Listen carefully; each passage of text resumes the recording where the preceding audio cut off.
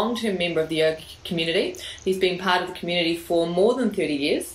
In his time, he studied Iyengar Yoga for about 15 years and then moved on to Shadow Yoga, all with his primary teacher. Now, is it Zandor or Jandor? How do you pronounce?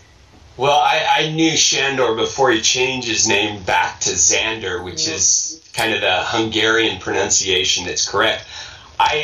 Because I've known him for so long, I still call him Shandor. I probably am naughty, but if I say Shandor, I mean Zander. Okay, so we'll say Zander. So you studied with Zander for about 20 years until he basically told you, it's time to leave.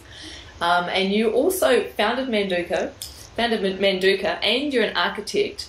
Yes. And in 2007, you released a DVD called Gravity and Grace, Yoga for Finding Your Inner Teacher, which has gone on to have huge success as far as the yoga DVD is concerned. So you've done a lot of things in your time, not just in yoga, but and other things as well. So welcome, Peter. Thank you very much. Thank you for the call. Yeah, it's a pleasure to have you on here. Now, you are coming to New Zealand, and we'll get to that shortly. But first, let's talk a little bit about your teacher, Zander, as I call him, as he's called now. How did you discover him? And you worked with him, did you say, for 20 years? Yeah, what a lot of people, especially in the States, don't know is I'm actually a New Zealand citizen. I went to, after university, I went to Santa Fe, New Mexico, played on of all things, a rugby team. And one of the rugby players on our team was from Palmerston North. And so I was just curious about New Zealand at that time. And our team actually was really good by American standards, terrible by New Zealand standards. So we organized a tour to New Zealand because he had contacts. And I tell you, I got off the plane in Auckland, and just walking down, through the airport and seeing Auckland from the air, I knew I wanted to stay. And then it was just trying to figure out a way to stay. And so many coincidental things happened that allowed me to stay. And I ended up living Auckland for a few years, and then 6 years in Wellington. Stopped playing rugby literally after I met Zander for the first time in Wellington. And although I'd been doing yoga up to that point, it was pretty what I call pedestrian yoga. And Zander kind of taught me a different yoga that I was practicing, and it just stuck. And after 8 years in New Zealand, Zander asked me to study with his teacher. He said, you really should go to India and study with Iyengar. And so he helped me, set myself up in India for a year, and I studied there for a year. And then when I got back to the States, I decided when I left New Zealand that I was going to give the United States another try. And Zander had not yet traveled to the States in those days. And when I got back after being in India, I noticed he was coming to the States for the first time down in LA at Yoga Works. So I went down there and met him, and he had remembered me, even though we weren't really close in the early days. He remembered me, and he said, I'd like to come to the States more. Could you help organize my tours? Which I did we had 10 years, a very close relationship. We traveled together. I organized tours around the Western U.S., Canada, and Mexico, and he wanted me to manage the travel details, be his assistant during class, and I really learned a lot just in that role of being, a personal assistant / apprentice, and so that was a beautiful thing. And then the day came when it was time to say goodbye. He had seen in me something that he felt I was getting maybe too dependent on the teacher. And, I was really good at being like a mini-me, like a Shandor light. I call it Zander light back in those days, I was a little bit more approachable, a little bit more personal, and I just found that was a great way to move into places where he had been and taught, and people connected. But at that point, I think he realized that it would not serve me long term to be an apprentice, and I joke about this, that on the day that he talked to me about that, I was expecting something else. I was expecting him to say, you're a good student, now I'm going to teach you some of this esoteric stuff that I've only ever talked about with you. And what he said was, frankly, it's time to get off the tit. And that was not exactly what I was hoping to hear in that moment. And the thing that was then, he saw that I was struggling with that, and he said, it's not like I'm kicking you out. It's for your own good. And the other thing that I'm going to tell you now, which may be difficult to hear, is I don't want you to teach anything I ever taught you.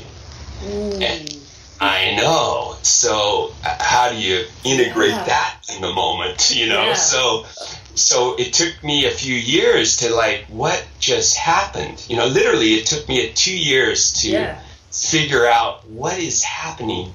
How is that dissolving just like that? And literally it was like turning the light switch off. There was no communication. I went through some personal things that were very difficult. And I actually stopped teaching, and I practiced a little, but it was more out of necessity because my body started to hurt. All my rugby injuries started coming back. But then when I started to understand what was happening, why he did that, and I to this day, I still think that he had love in his heart when he did that. He was thinking about me. It wasn't something personal in terms of I did something wrong or he didn't like me anymore. And then I started to understand how at some point the discipline has to come from an intuitive place, not like a recipe place. Like to just repeat what he taught me and to do as best a job as I could at, doing the way he does it. It can only take you so far. And in the journey of yoga, if you think about it, if you're trying to follow a recipe, you're using a part of the brain that's like linear. And what he was trying to get me to do is switch out of that part of the brain into the more intuitive part of the brain, which is where yoga happens, frankly. It's where that present moment experience allows you insight that's really hard to find in my experience from just following a set routine every day or hearing your instructor's cues in your head. It's not as complete as this more intuitive aspect of yoga. And so literally after 5 years of shadow yoga with him, because he was teaching Iyengar yoga in the earlier days. He was developing shadow yoga, I was learning shadow yoga, and then he kind of cuts me loose, and it's like, okay, now what? And how do I set this up? So I look back at my life as a yogi, and it was injuries and it was difficulties, physical and emotional difficulties that really motivated me to pursue yoga. And so then that's where the light bulb moment went off, when I realized that all those challenges, physical and psychological, were gifts, and that's a huge step to take. And I speak about it casually now, but back in the day, it wasn't so easy as just, light bulb goes off, make the change. Maintain that I saw the range, let's say, long into the end of our lives. And that's what this second DVD is more about. So do you find that when you're teaching then you've got this methodology of working with gravity and grace, yet is that just almost a technique in and of itself to teach people the process of yoga, of tuning into their own intuitive voice, their own inner teacher? Yeah. I joke in class a lot, and you're probably noticing this from this interview, but I tell my students that my voice in a class is like Muzak in an elevator, that you hear it, but you're not really conscious of it. You're conscious of this inner space that you're occupying inside an elevator, and that background noise is just reminding you that you're in an elevator. So my voice, in a way, is trying to get out of the way of the students' intuitive experiences. And it's used as a guide of where to observe in your body where you're holding subconscious or unconscious tension. And through that release of unconscious or subconscious tension, space opens. And in that moment that space opens is what I call grace. And in that grace moment of yoga asana, the intuition lets you know how to move. And it's like when you think about a balance pose.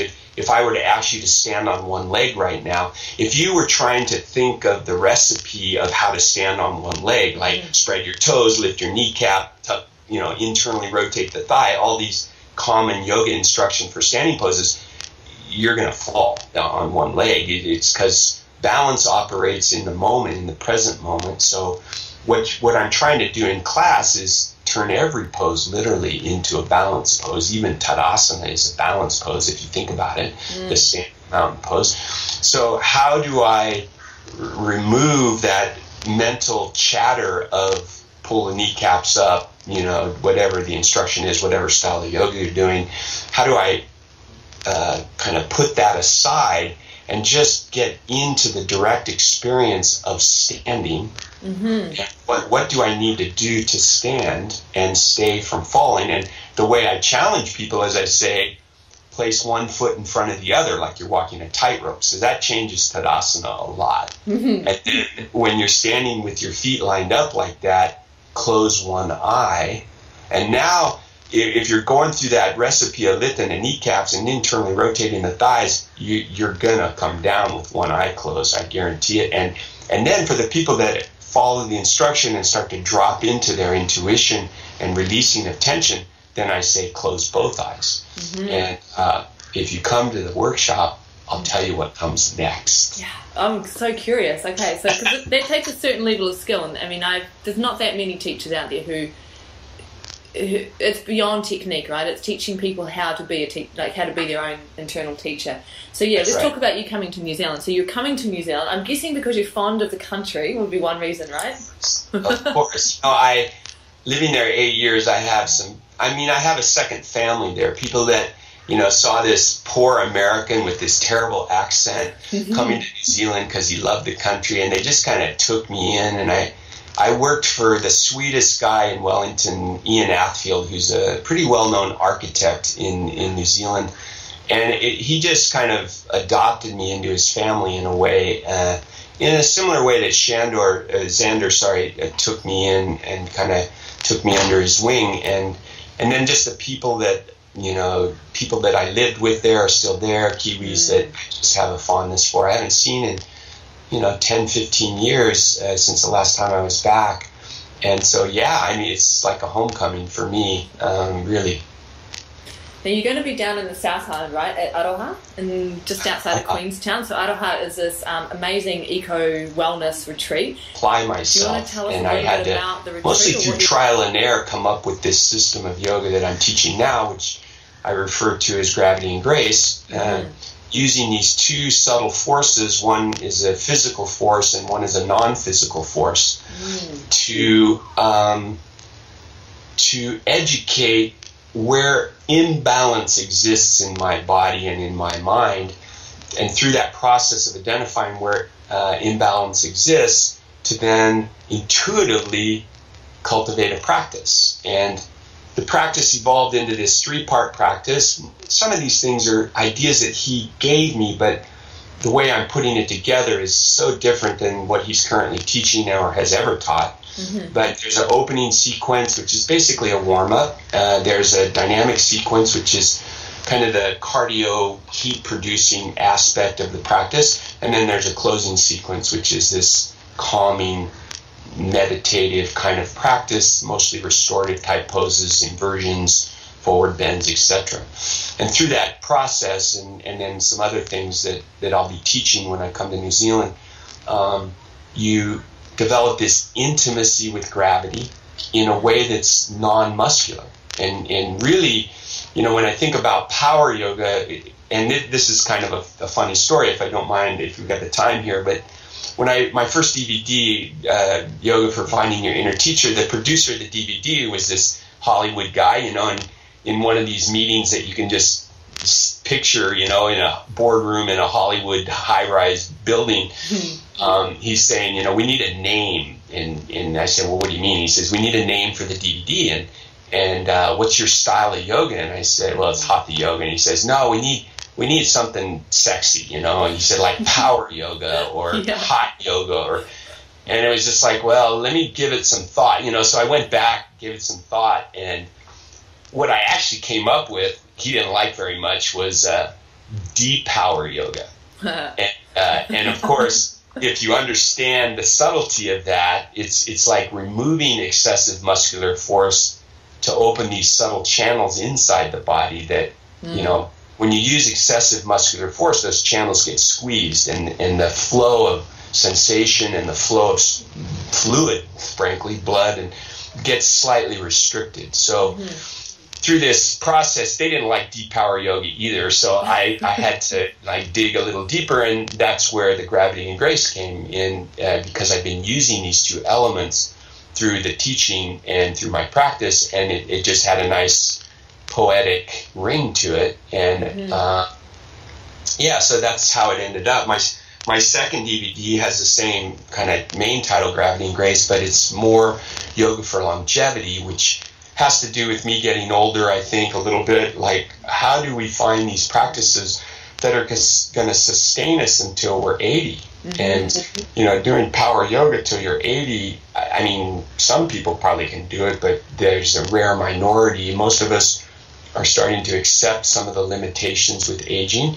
And how do we do that gracefully? How do we work with, a body that's losing some of its flexibility? How about Aro Ha? Oh my God, this is such a great story too, because when I got back to the States, even in California, I'm still dreaming about living in New Zealand. And so here I was in my perfect world, manifesting, thinking, okay, what in my perfect world would I want? Is I'd say, I'd like to live in New Zealand half the year and live in California half the year. That would be my perfect world. The reality of that is impossible just because of the travel involved and blah, blah, blah. However, through that dream of how can I make a connection back with New Zealand, and I thought, well, what would it look like? It's got to be, a special place. And what special place for me? South Island. And what's my favorite place in the South Island? Well, it's tough. It's either, Nelson, Abel Tasman area, or it's Queenstown and the Sounds, and so, and then just miracles started to happen. This connection that I had with Damien, he was a student of mine when he was working at Esalen in Big Sur in California. And I didn't really know him that well. I think he went to one of my retreats there. He was on staff at Esalen. And so Ingrid, who's the Manduka rep in New Zealand, made the connection. And Damien goes, of course I know Peter. He's my favorite American yoga teacher. We got to get him here. And it's like, just sign me up, And then I saw the website of this place, and the architect in me is like looking at this place. It's a spectacular design, in the mountains overlooking the lake and the Alps, and you couldn't ask for a more beautiful place to do yoga. And the program that he set up there with, he sets the diet, he sets the schedules. It's really much more than yoga. It's like a whole fitness, mental and psychological fitness retreat. And, on the personal level, I'm excited to take myself through that. It's not just about yoga. It's about diet. It's about sleep. It's about, hiking through the mountains as a physical, stamina exercise. And, my 60-year-old body is like going, let's do it. Let's try and make this happen. So you're teaching, how long's the retreat that you're teaching down there? It's 5 days. 5 day retreat. What we're also doing through Manduka is teaching these free events around New Zealand. When we land in Auckland, I'm going to be giving a class. Ingrid set the details up, and I'm sure it'll be on someone's website in New Zealand at some point. Somewhere down near the water off Queen Street, and basically just a class and kind of an introduction to the company Manduka, because it's not that well known in New Zealand, and then also my teaching, and then hopefully we get some people interested in the retreat, and then we're going to teach another one of those classes in Wellington and another class in Queenstown. Fantastic. Yeah. Okay, so there's 3 free classes that people can do. So if this trip goes well and these classes go well and there's lots of interest, does that mean that potentially you might come back and do more retreats in New Zealand? I only go to places where there's an invitation, and what the invitation requires is a relationship. I don't really. I mean, I get this happening a lot lately since the second DVD is out. Is just cold calls from people saying, "Will you come to our center in like Nebraska?" And I have to say, well, I can't, only because my time is kind of limited in a way. But if you have a relationship with me where you understand what I'm teaching, like come to another program somewhere, and then if we connect, if you like who I am, and it's vice versa, of course I'll come to Nebraska. I mean, I'm about to leave to go to Cleveland and Columbus, Ohio, and that's not exactly New Zealand, but the strength of the relationship is what's drawing me there, and there's students that really appreciate what I'm teaching, especially the students. If there was a student, if I could classify a student, it would be someone who has worked with injuries. No matter what the age, we all accumulate these injuries, and they've gotten some improvement from yoga, but they haven't healed themselves.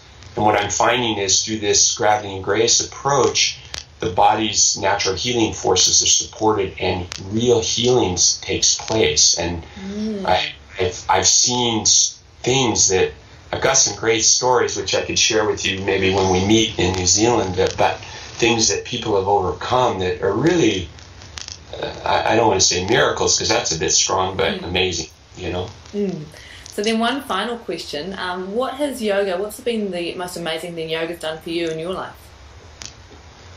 The truth of the matter is it's made me a kinder human being.